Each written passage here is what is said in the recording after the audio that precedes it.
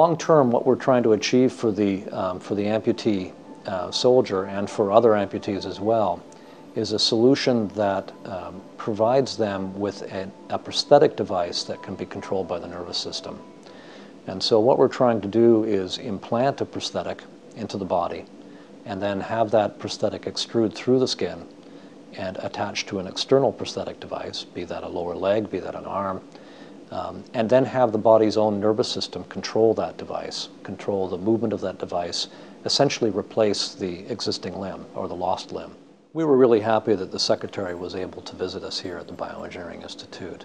As an amputee herself, she really epitomizes all the people that we're trying to help with our research here, and obviously has quite significant insight into the challenges that amputees have and the challenges that we're going to face as we go forward with our research. Well, most of our amputees are also polytrauma patients. They are not just someone who, lost a limb in an accident, a farming accident or something like that. They're serious polytrauma patients. In addition to all of the physical health problems, they're also trying to just get on with their lives. They're trying to go back to school, or they're trying to get a job. They have issues with trying to find employment. They went from being incredibly fit, usually, the fittest person, the most athletic person in their hometowns, to a split second later, they're now, like me, in a wheelchair or are severely disabled. It's a pretty tough challenge to essentially recapitulate a limb and all of its function. There are so many different disciplines, so many different problems that we have to solve in order to do that. We have biologists and chemists working on infection issues. When you implant a device, you need to deal with the potential for infection. We have regenerative biologists helping us with essentially regenerating all of the soft tissue that was lost during the amputation, but needs to be there in order to support the device that we've implanted. Well, I'm definitely energized, and I hope that you're able to be successful with what you're trying to do, especially in a shorter amount of time, because this is the critical time in most of these amputees' lives, the first few years after amputation. You get too many years out, and then people develop habits, and they just don't want to try, and it's harder to recapture them.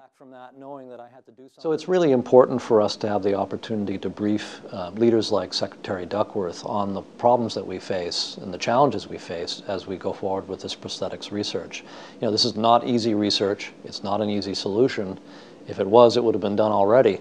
And so it's important for our leaders to understand that and to continue the support. I know amputees that I recovered with at Walter Reed, bilateral lower limb amputees who've just given up wearing artificial limbs completely and are in their wheelchair. And when I talk to Vietnam veterans, that is pretty standard. Ones who should be walking, ones who have perfectly good residual limbs that could be fitted and walk, they just don't, because they've developed out of that lifestyle, and they're now very good, very fast, very comfortable with their wheelchairs. So these next couple of years that we have are really critical times, and then you have the aging of the population as well. They're relatively young, but on the the older end of the scale are folks like me who want this, need this, and we're waiting, and whatever we can do to help, and most of us would volunteer to be test subjects. It's very difficult to predict when a solution might be provided to the amputee soldier or to the amputee civilian. Our hope and our plan is that we can have an implanted device in clinical studies within 5 years. That may not be the fully neurologically controlled device. That's going to take a little bit longer. There's some challenges that we know we have to face. There are challenges that we haven't even identified yet. But the research is underway, and it's proceeding, and we're dedicated to seeing it through to the end.